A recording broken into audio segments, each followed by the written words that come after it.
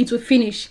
Every good thing finish. It will definitely come to an end, but at least before then you will survive. Hi guys, welcome and welcome back. If you're new here, my name is Bola Harrison. Kindly stay, keep watching, enjoy, and guys, please hit the subscribe button. It's absolutely free. First, I want to say thank you for 1,500 subscribers. Thank you. You guys are the reason why I keep doing this. You guys are the real deal. Thank you for sticking it out with me. Thank you for your support, liking my videos, sharing, leaving your comments, literally engaging with me. Thank you for making it worthwhile. In today's video, I will be sharing, or I'll be talking about what to pack when you're coming down to Europe, what to put in your bag, essential items, things that you should not bother bringing, and the things that you must drag even if you have to pay for it. So I'm going to say that it depends on the airline you're flying with. That's what determines the airline you're flying with determines the type of capacity or the number of bags you will be bringing along with you. If you're flying Lufthansa, KLM, which other one? Flying with the big boys. If you're flying those airlines, then you get 23 kg bags. One, you get hand luggage, and you get a handbag. So depending on which ticket you are also buying, either economy, business class, or first class, that's what also determines the weight of your bag. Basically, or I'm just going to say on average, you get 23 kg for economy. Maybe some will allow you just look over maybe 23.5 to 24 kg. But if you're flying business, you get 30 kg luggage weight. If you're flying first class, I wouldn't know. I don't know. I've not flown yet, but I don't know how many kg you are allowed to carry on a first class trip or ticket. So if you're flying with Turkish Airline, Ethiopian Airline, Egypt Air, Rwanda Air, or you're flying with Emirates and Qatar, you will get 23 luggage bag 2. You will get to carry your school bag and a hand luggage worth 8 to 10 kg.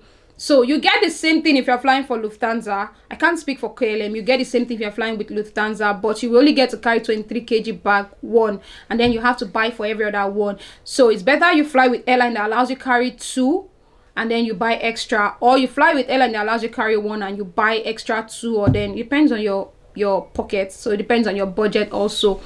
Now, what should be in those bags? I flew Turkish Airline, like I said, and I got to carry my school bag, I got to carry my hand luggage, I got to carry 23 kg bags too.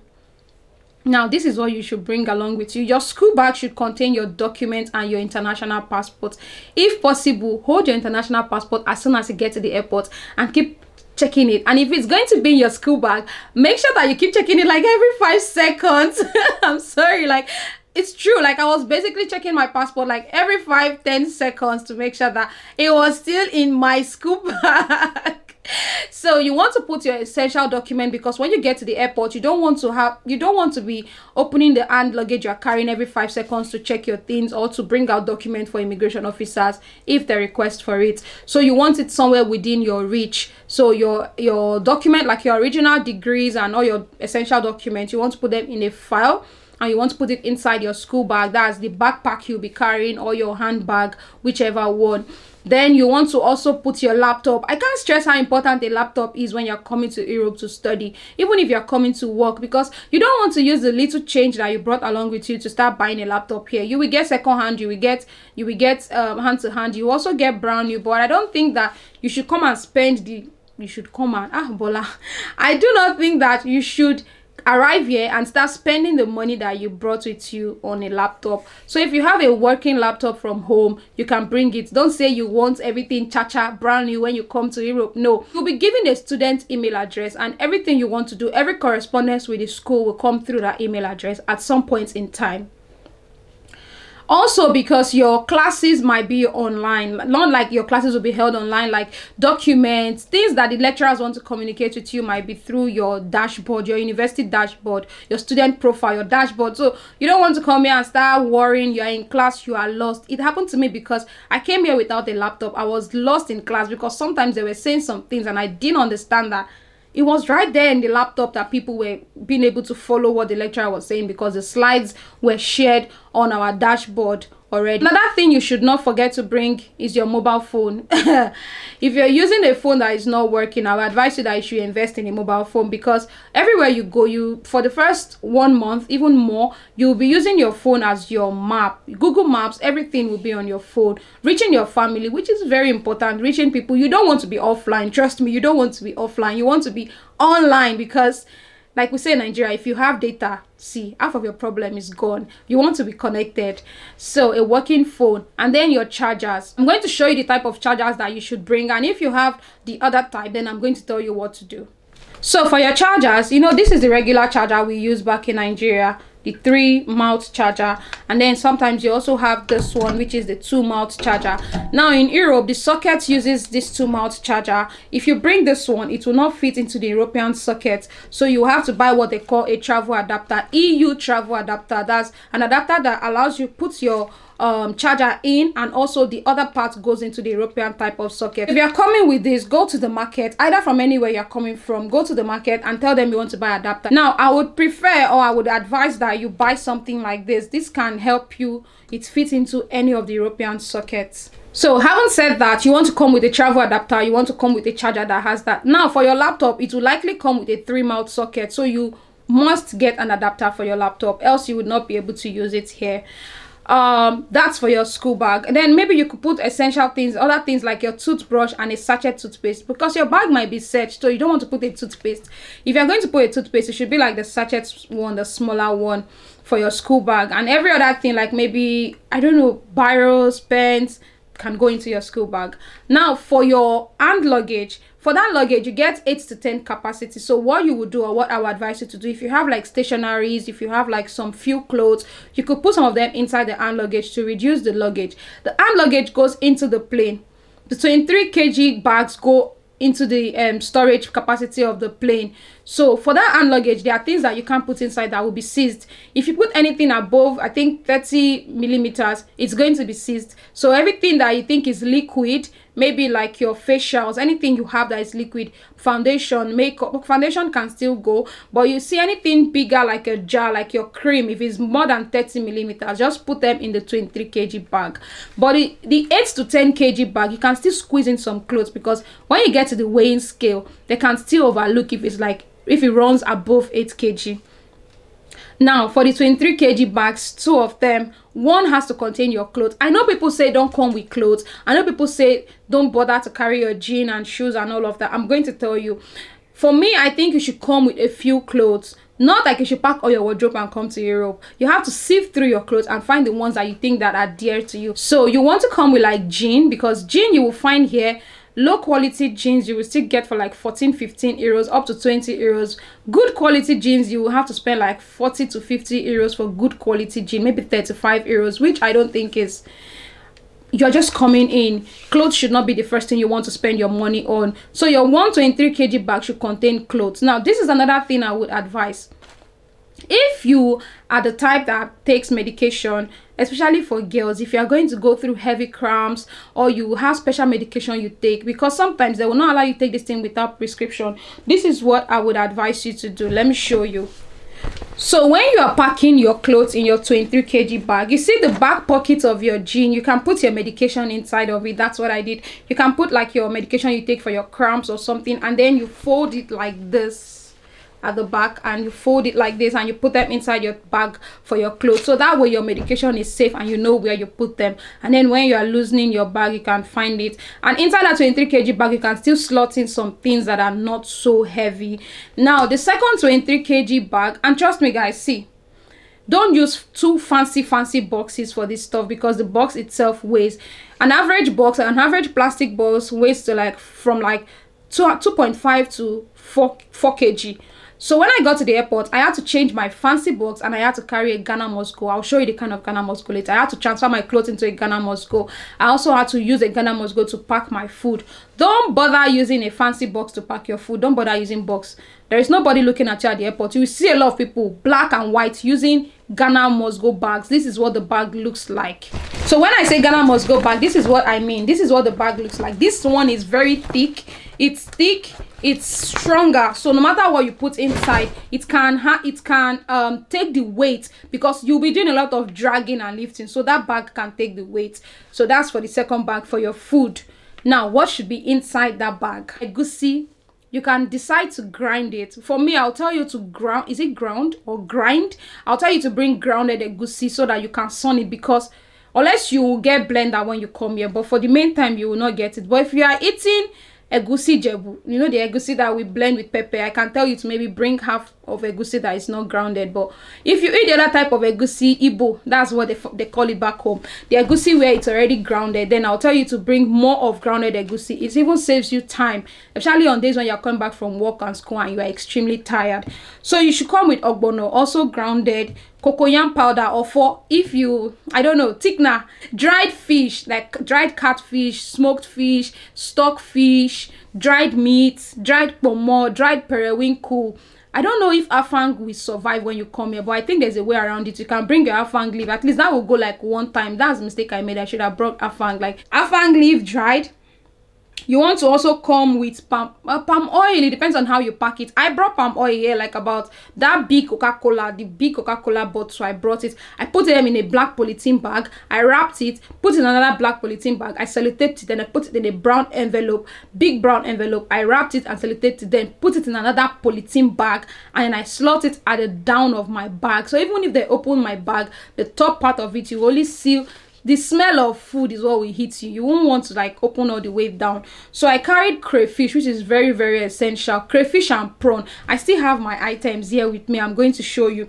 There's no need to carry rice and spaghetti. Rice you will find here very cheap. Spaghetti you will find here like 60 cents, 50 cents. It's cheap. There's no need to buy it because the weight is too much.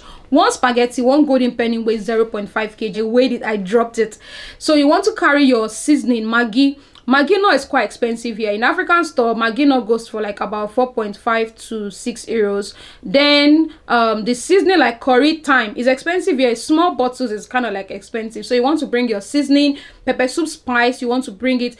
If you eat banga soup, I think they have like the powdered one they put in sachet, not powder, the one they already milked that is inside plastic. You can also come with it here because I've not seen that here. The ones I've seen in African store looks more like palm oil than banga oil for soup. So if you eat banga, you can also come with your banga oil. Then granules and there's no need to bring salt. You can bring granite because it will help you. Gari, yellow gari and white gari, very, very essential because I use my white gari to do drinking gari and I use my yellow gari to do eba, to eat my soup. So that way I save my drinking gari even though it will finish. Every good thing finish. It will definitely come to an end, but at least before then you will survive.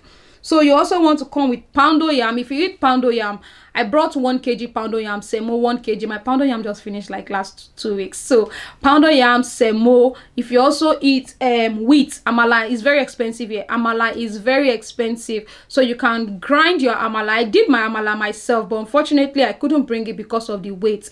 Another thing you want to come with again is your custard, oats, cornflakes you will find here. Oats you will find here. Oats and cornflakes you will find here, but custard, so you can bring custard. I've not seen this custard here. This is the one I brought with me since last year. I brought like about 6 rows and I still have a lot of them. So you want to come with custard. Indomie you will find in African stores or you find at some of the supermarkets. So at the African store, one goes for 50 or 60 cents.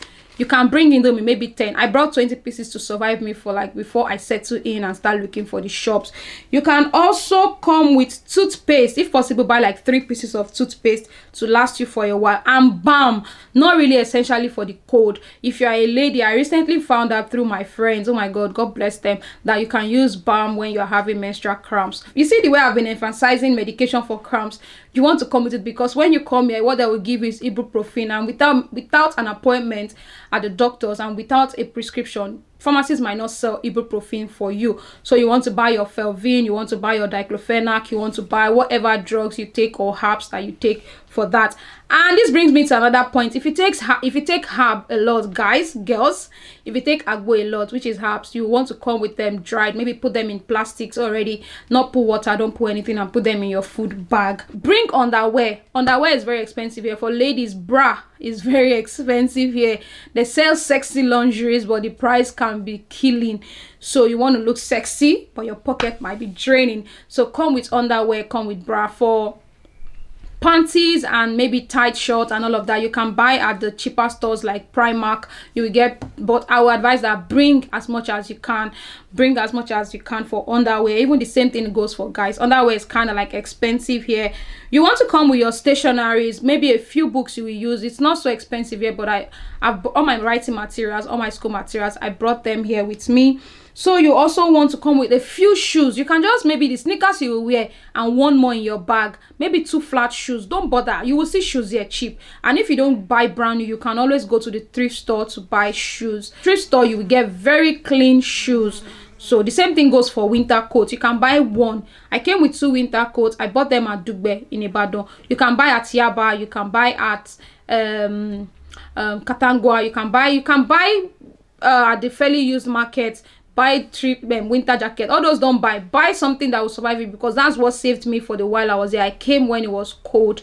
So you want to buy maybe 1 thick one, or you buy 2. I wore 1 and then I tied 1 around my waist to save space in my bag. Then you also want to come with tin tomato sachet. See guys, the tin tomato they have here is very liquid. It takes so long to dry, unlike the one we have back home. I brought tin tomato sachets with me, like about maybe 3 rolls or so you can bring along with you.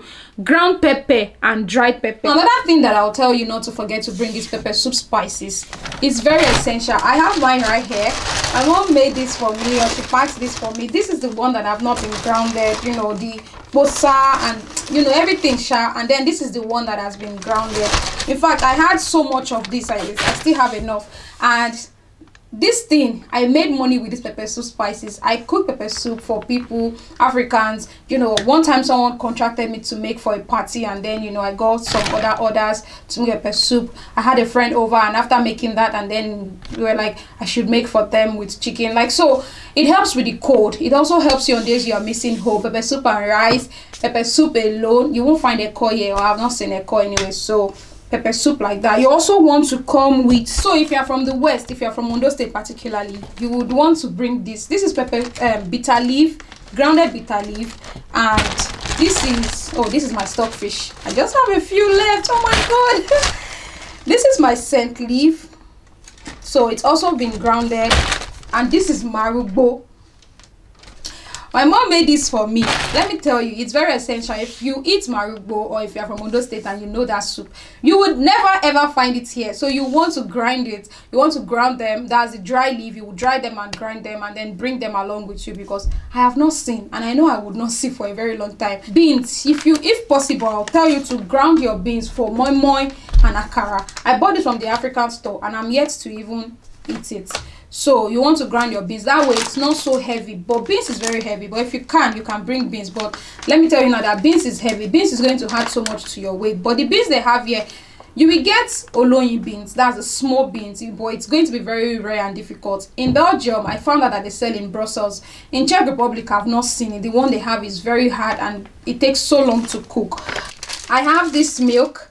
I brought powder milk. I think I brought almost 10 rolls and it's been surviving me. If you can buy the refill, but I just feel like refill has too much hair in it. So, but if you can buy refill, buy. But me, I brought the rolls because the roll also give me portion control.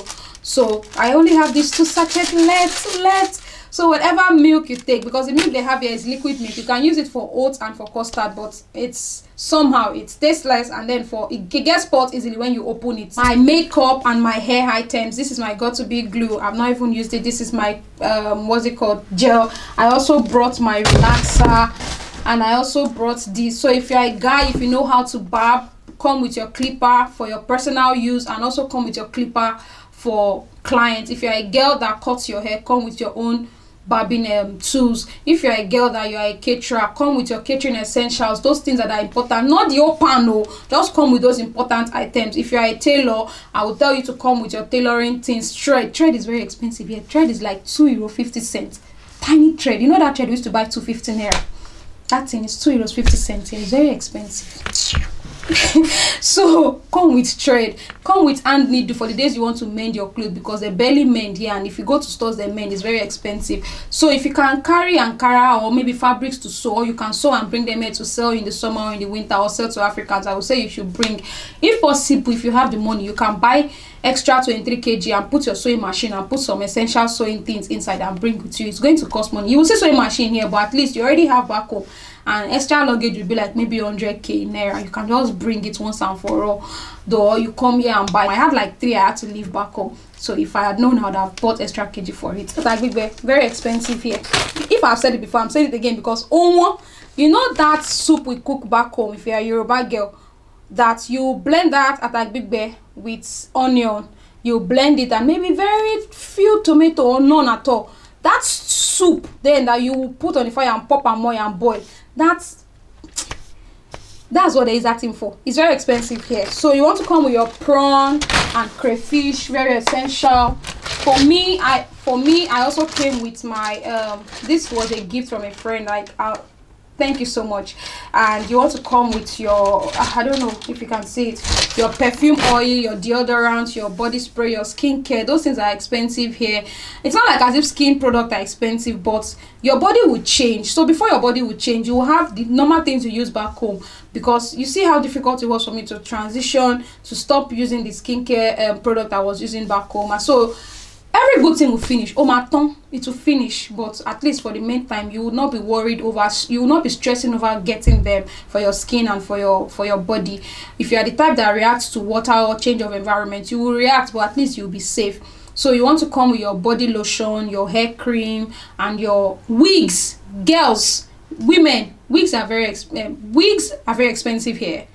Then if you can buy in Nigeria in naira, buy it. Wigs are expensive here. It's quoted in dollar and in US. All these websites where influencers will tell you to buy, you'll be seeing good wigs for like 300 euros, 350, 500, 1000 when you can buy it home. So if you can buy at home and bring them here, is better. Making your hair too is expensive, so come with them. The things you will use to make your hair, like mousse, got to be glue, eco styling gel, you can come with all of those things. That before you will find them, it takes time, and then by the time you find them too, removing that money from your pocket sometimes, it used to pinch. So like I said, for oats and cornflakes, you find them here. You see this Quaker oats here in African store. You see other type of oats. This is almost 3 euros. Then this is the egusi for almost 6 euros. This is what you will find. It's 400 gram, and I stingily cooked it like 4 times. So if you can't, come with egusi. Now all these things will be too heavy in one bag, so eventually you would have to buy another 23 kg bag to put your food. It's better you use 2 bags conveniently to carry enough food, and trust me, I can tell you that it will last you 6 months above, even going to 8 months to a year, if you use 2 bags to carry food conveniently for yourself. Thank God you're not coming with family. It's not as if you are coming here to feed battalion. Everybody here is mind your business, so your food is going to last you, unless you have Father Christmas. You want to come and be doing Father Christmas for Africans that are here, but nobody is coming to look for you, so your food is going to last you. You see, all my items are from Nigeria and I still have them. Tin tomato, the one they have here, is not the one that dries fast. That one, it takes so long to dry, so you can still bring roll of tin tomato, like 3 rolls is okay. All this curry, thyme, jollof rice spices, fried rice ingredients they have here, but let me tell you, it's expensive. When you are buying that, they are bottle of curry for almost 3 euros. When you are packing, pack well. When you get to the airport, you don't want to start loosening your bag, don't bother, use this Ghana must go. Don't bother to put it inside fancy bag. Nobody's looking at you at the airport. When you get to the airport, tell them to cellophane your bag. They have this white tape, it's 1,000 naira. They will wrap it for you, it will be intact, nobody's going to touch it. Then you take marker, buy marker from home, write it, and buy padlock your bag. Hold your key, essentially hold your key, very important. Keep it somewhere safe. In fact, if possible, wear a neck chain and put your key. That's what I did during NYC. Put your key, wear it, keep it somewhere safe. Buy digital scale, I think it's for like 4k or 5k. Buy it and use it to weigh your bag from home. Go with a family member, so anything that is overweight, they take it back home for you. That's very important. When you get to the airport, let me tell you another trick. You see those immigration officers that searches your bag for food, you will pay maybe 1,500 or 2,000 naira for every bag of food. But there are some that will want that there's a section that they will search your bag. Just tip them like 1,500 or 2,000 naira. Tip them and walk away. Don't let them search your bag. If you are carrying palm oil, that's important. Tip them. That's what I did, and I brought my palm oil. You see the way I'm not I'm not me it's okay. So alright guys, thank you for watching. I'll see you in my next video. Enjoy, and guys, please like this video, leave your comment, and please subscribe. Thank you. Bye bye. Love you. Mwah.